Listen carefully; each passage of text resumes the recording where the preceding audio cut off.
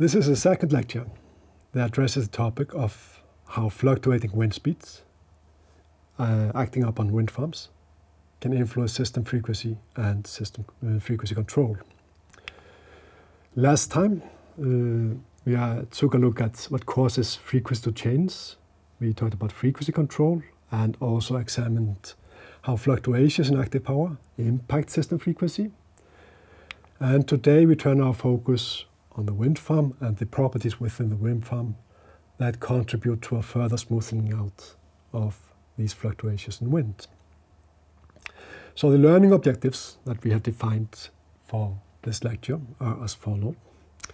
That is, a student that meets the learning objectives should be able to describe the properties of wind turbines, wind farms, and within the power system that limit the effect that short-term fluctuations in wind have on system frequency.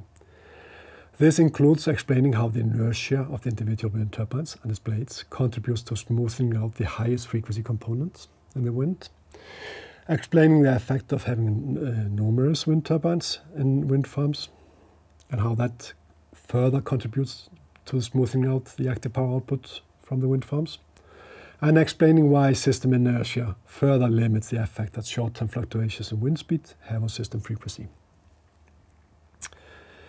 If we start by obtaining some overview of the system properties that play a role here in smoothing out the effect of turbulent wind, then we can pinpoint first the inertia that we have within the wind turbines. That is, there's inertia of the generator and there's inertia in the blades. We will address that in a short while.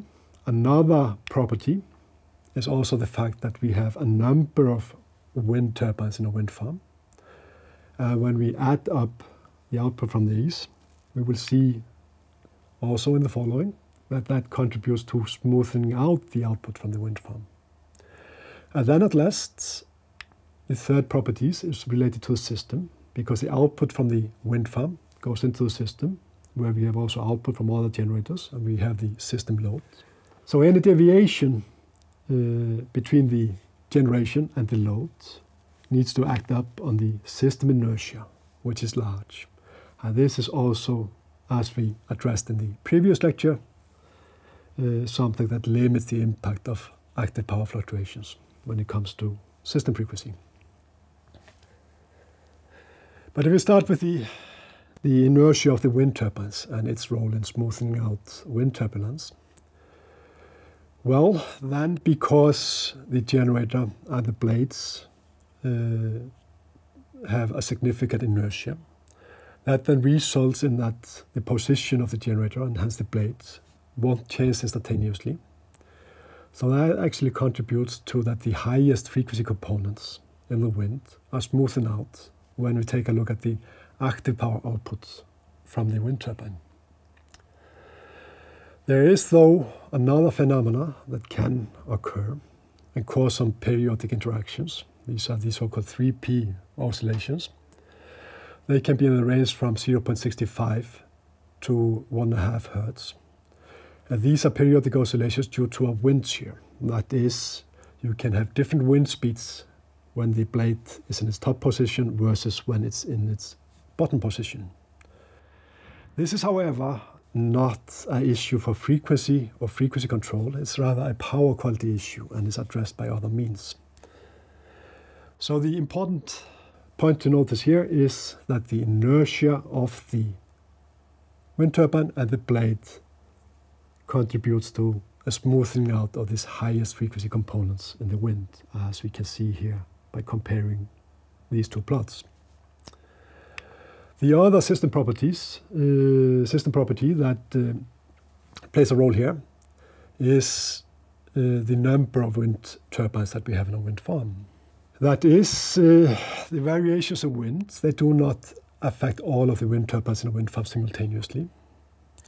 That is, there will be some time delay, and this is because there is a physical distance between the wind turbines. So this results in, if we take a look at the figure here, you can see in the background that we have one of the output for one of the wind turbines highlighted, and then the others in the background. And we can see that at any instance of time, the average production from the wind turbine should be a pretty straight line. And this is also what we see as the output. It follows the kind of the average there. So this is the effect of having many wind turbines. That's kind of displaces the impact of the wind and results in a more even output than compared to the output from the individual wind turbine. We can also try to validate these observations by taking a look at simulation. So we have carried out a PowerFactory simulation of this fluctuating wind, where the objective was to demonstrate the impact of short-term fluctuations of wind on power system frequency and control. So here, a 70 megawatt wind farm was simulated, consisted of 28 wind turbines, 2.5 megawatt each. Then as input, real measurement of a turbulent wind measured at a wind farm location was used as input to the simulation. This wind farm was located in a relatively small system, so the system model had a total generation capacity of 3.6 gigawatt, where the total production at the time was approximately 2.5 gigawatts. And if we take a look at the results here, then here in the top figure we have in black and gray the wind that was applied to wind turbine 1 and wind turbine 4. So this is actually the same wind that's applied to those machines, is just shifted in time. You can see that this part has been shifted here. And in the background we see the wind for all the other wind turbines. They were also shifted in time. Here we see the output.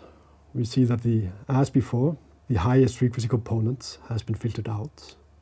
And in the background we see the output from the other wind turbines.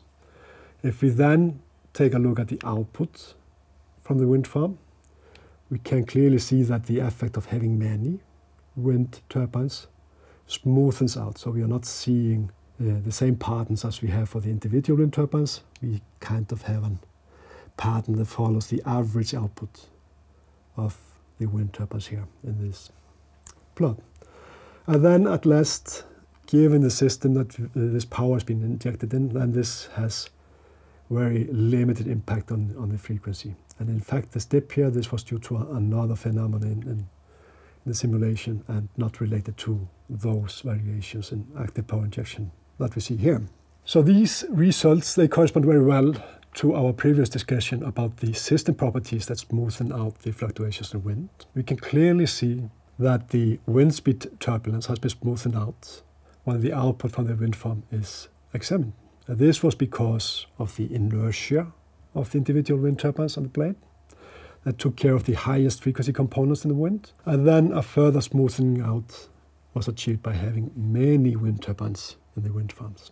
So due to these very small variations in the wind, then the system frequency was practically not affected.